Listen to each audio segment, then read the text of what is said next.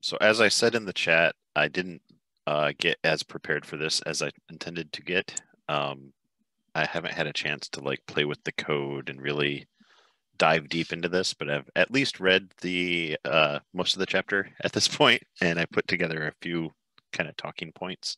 That's as far as I've gotten. Um, I do think like I want to spend a lot more time on this chapter. Like this is most of what I do, and so this is definitely like a very important chapter. And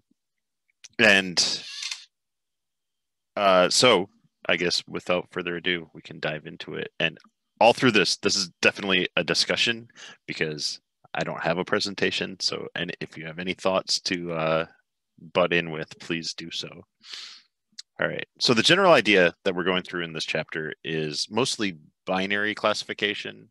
They talk a little bit about how to extend things to more than two classes, or how you can often just split a problem up into a bunch of binary classifications, which is basically what tree models are doing effectively. So the general approach being that you like establish some sort of cutoff probability that puts things into one class or the other, and then you're predicting a probability that it is in that class with some model. And if it's above, if it's above the cutoff, you put it into the upper class or the second class, whatever. And then they present a few models and kind of the general idea of some models of how to generate those probabilities. All right. Any thoughts on the general approach, on any of that? It's pretty relatively straightforward. All right. So the first model they go into is naive Bayes, and I found it interesting. Like I had to go look in the index of the book. I was like, have they talked about Bayes before? It's been briefly mentioned, Bayes theorem, and it's kind of important, I feel like, to understand what the heck is going on here. That they just kind of waved their hands, and I mean, I don't know, maybe they're expecting people are familiar with Bayes, but it feels weird to expect that. So I wanted to pull that up. That Bayes theorem is the probability you can predict or you can calculate the probability of A given B if you know the probability of B given A and the probability of A and the probability of B. And that is very important to understand that this is, this is a thing. This is an equation that is separately worked out. And that's what all of this naive Bayes is based on, that you're trying to figure out the probability that some event will occur given a bunch of B's.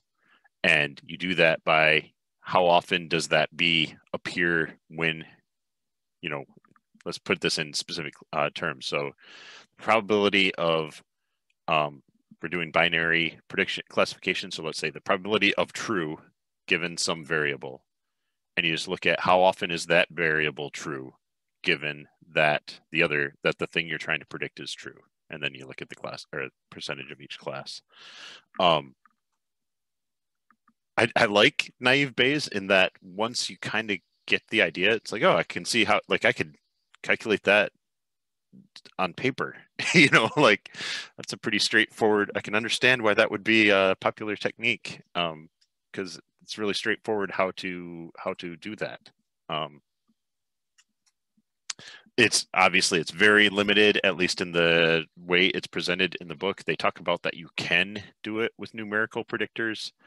But then one of the ways they say to do it is to turn the numerical predictors into categorical, which it can be really ugly. And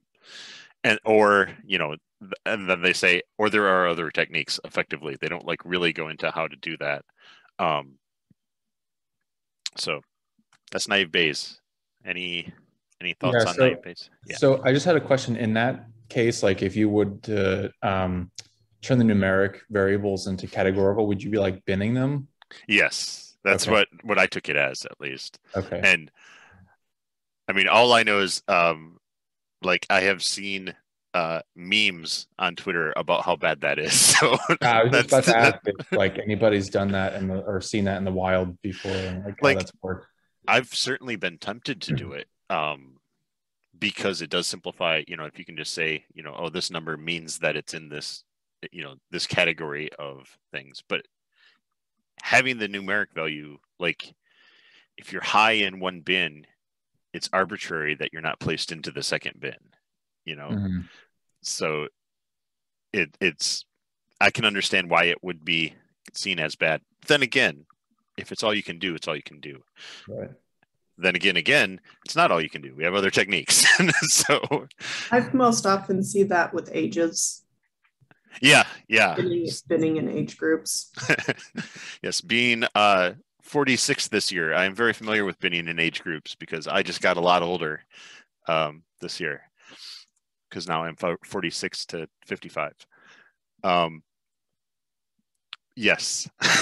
So, like binning, you can bin. Like sometimes that's the most straightforward thing to do, or even in data collection, like binning in age groups, it's just easier to have those bins rather than having people select an exact age. I mean, even when you select your age and years, you're binning yourself. That's like, true. We rarely say like, yep. I am like 40 years and 3 weeks old. Yeah, it's kind of funny. My birthday's in January, so I think of like most of the year I'm saying the correct number, at least the floor. Like I have turned to that age and in this year, and the math is right. But yeah, that's true. We are binning. Whenever you turn something into an integer, you're kind of binning if it is a continuous variable, or double. I was wondering if we wanted to talk about why naive Bayes is naive. Yeah. I skimmed it briefly. I don't know if I could state it succinctly. If you can give it a try, that would be great, because I read that, but I didn't absorb it. So my understanding is, if you could switch to the Bayes theorem tab a minute, so I have something to look at. Oh, yes. So if you have more than one predictor, so it's not just a single B, right? Like if you just have one predictor and one outcome, then I think that naive Bayes is like as mathematically rigorous as you can get, because you're just talking about two things that are related to each other. But if you have multiple predictors, then what naive Bayes does, I think, is it takes that piece, the probability of B given A, and that's actually a whole lot of B's. So like there's B1, B2, B3, B4. Right. And then the naive part is it says, oh, let's assume all the B's are independent.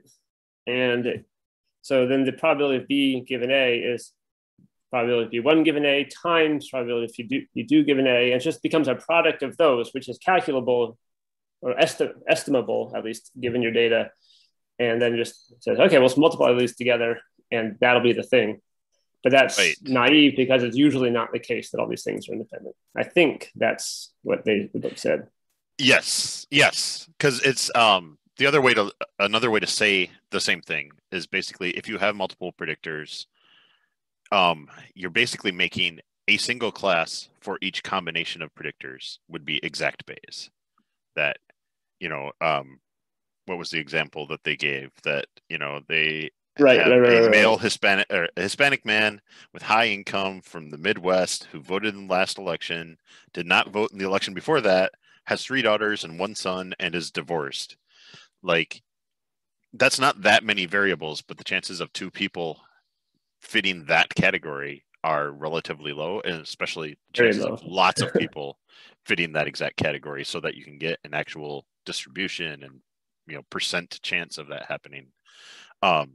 So right, that's what it was. That's what exact Bayes would be. Is that like all the bins are, or not all the bins, but all the combinations of bins are represented in your sample, and that's not the case in reality most of the time. Yeah, that's a good thing to point out. Just because why is it called that? Like really, it's kind of like Bayes classification. Like you wouldn't, in the real world, I can't think of many cases where you would do exact Bayes, you know? So,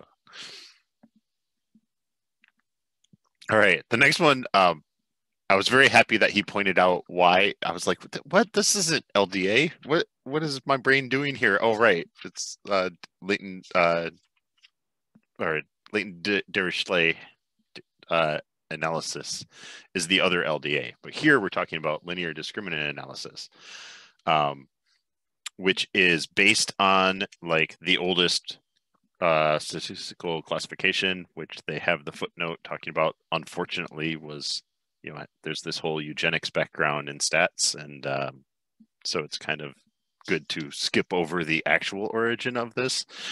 And we talk about predicting a predicting a categorical variable, and here we can use normally distributed data or categorical predictors, and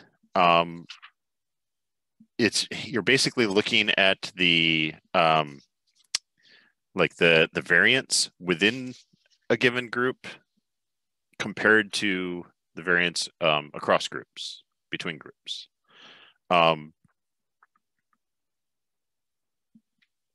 So that's the covariance matrix. Beyond that, this is something that you can do with the mass package. I don't know. I don't have a lot of thoughts on this one. Did anyone have anything that they particularly found confusing or took away from this one? It didn't really register very deep. Like I was trying to visualize what was going on here a little bit. Like, and I feel like this is an example of a case, you know, you think you have a two-dimensional, two predictor variables and some categorical variable. This is a way of drawing a line between those, right? Like right. That's what it is. Yeah. I couldn't like, didn't really get it. Like what was, I don't know. Like, the description wasn't do it for me.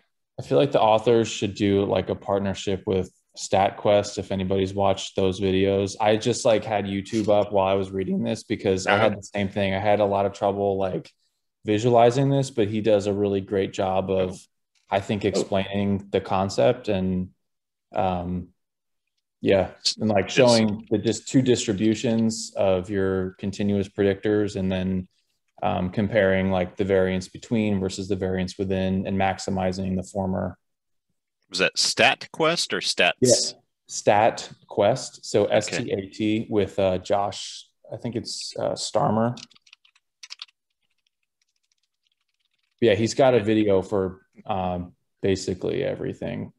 PCA, naive Bayes, pretty much everything that's done in this book, plus more. That's definitely good to know. Yeah. He was a professor at UNC. It was a lot of like geneticsy stuff, but now I think he actually does that full time. I think he's probably left his academic job. But cool. Yeah, I mean, I guess the visualization on this was a thing that I don't, you know, obviously I don't have that in my notes yet. It would be helpful to be looking at the, you know, two class, and you're just basically putting in a line and trying to say this combination of variables means this class, this combination of variables means this other class. That general idea, like those images without an explanation of what those images are mean, are used to describe a lot of classification algorithms. And so it feels like LDA is kind of like the baseline version of making those images. So that's probably useful to understand. Like, you know, neural networks tend to be described using those same types of images, just the images can be much more complex. I do have one more question. So like, I'm not a mathematician, but as like data science practitioners, like how much of the underlying mathematics do you like, if you were asked to write like I don't know, a LDA algorithm, like could you do it? Or do you just understand like the nuts and bolts of what's happening under the hood and you use it to do your job? Yeah, I could do it. I'd say, okay, so library mass, and then I've done it. No. So no, I couldn't write one. Maybe given resources to look up, I could make it work, but I don't know. I don't think that's part of why I wanted to do this club, is to have a better understanding of some of the underpinnings. Because I don't, no. I mean, even in cases where like I might be able to do something from scratch, I wouldn't I'd make sure that I didn't forget anything by looking it up. Like I have no qualms whatever looking up what I need. Right. But yeah, we don't do brand new things, I guess. So I've never had to do anything like we might, like Jonathan's doing a lot of programming in Torch right now. And so it's kind of new things, but it's not, it's applying things that people have done, but it's also kind of already there. So, yeah. I don't know. Anyone else done any like programming of these algorithms from, I mean, it's like beyond base, because mass is effectively part of base R. So this one in particular, there's no reason to program.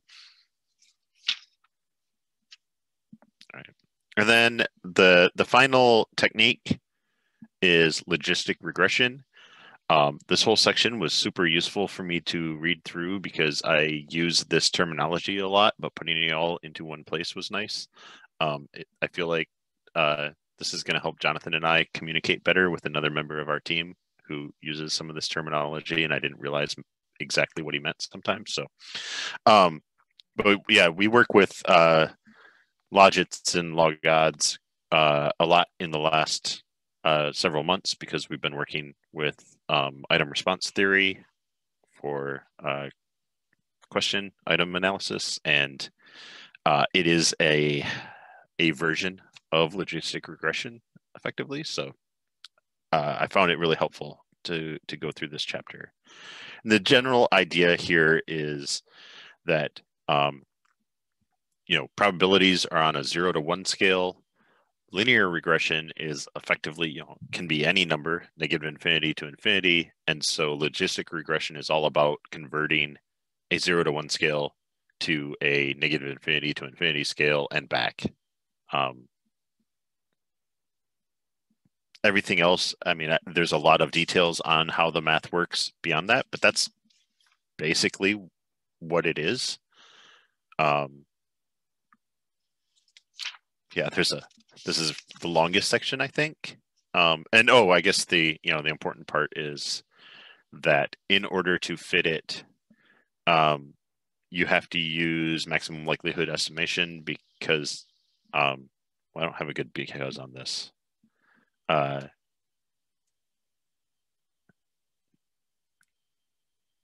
There's no closed form solution, but I don't have it in my head why there is no closed form solution. Did you work through the math on this, Jonathan, and really? I did not get to internalize it yet. I'm sorry. Oh, okay. I mean, it sounds surprising, at least for a low dimensional case, that there wouldn't be some sort of closed form on this. I don't know, but like I said, I did not get to that part. Sorry. Yeah. And that's funny, actually, because they explicitly point out here, fortunately, most practitioners don't need to concern themselves with the details of the fitting algorithm, since this is handled by the software. So they kind of answer your question, Stan. But yeah, so I don't have the why here, and this is something I would like to dive in more in the next session, probably, because I want to go through and really understand this model a lot better. But basically the idea, once you get past all of the wrapping around it, it is basically linear regression, which we went into before. It's a with a transformation on it. Trying to think. I'm looking at these key ideas to see if there's anything else that I wanted to talk about. You fit it with an iterative process and then map back to probability. And it's fast. All right. Anything else? Any other thoughts about that's as far as I've read. I have not read the rest of the chapter yet, so I can't really discuss the rest. But yeah, any other thoughts? Anything you particularly, I guess, I can take requests on the what you would like to see in the presentation. If there's anything you particularly didn't grok or really would like to see worked out, I am happy to do that for next week. Otherwise, that's all I got. It's like, it is a really good chapter. I'm not sad to be taking more than 1 week on it. I'm sad that I didn't get more ready for today. Because I think even if I were ready, I would have wanted to probably do another week.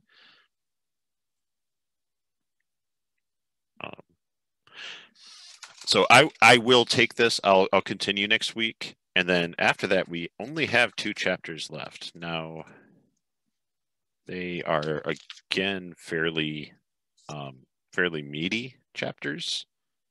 But does anyone want to claim them before anyone else steps up and claims them? If so, either speak up here or let me know in the chat, and we'll get you on the list. It's statistical machine learning is chapter 6. That's like tree models, k-nearest neighbors, bagging and random forest, and boosting. And then section 7 is unsupervised learning, PCA, k-means clustering, hierarchical clustering, model-based clustering, scaling, and categorical variables. Those might be coverable in 1 week each. I don't know how deep he goes into them, or they go into them, rather. It's 50 pages and 40 pages-ish. So in any case, we are approaching the end of the book. I think it'll only be a few more weeks, which is exciting. This has been good. There was some discussion when I missed last week that I do really appreciate how they cover things, how they it is just enough stats. It's like practical stats, just like it says. So, all right. If that's it, if no one has anything else, we can go ahead and adjourn, and we will meet again next week. All right. Thanks, John. Yeah. Thank you. Thank you. Oops. Thank you.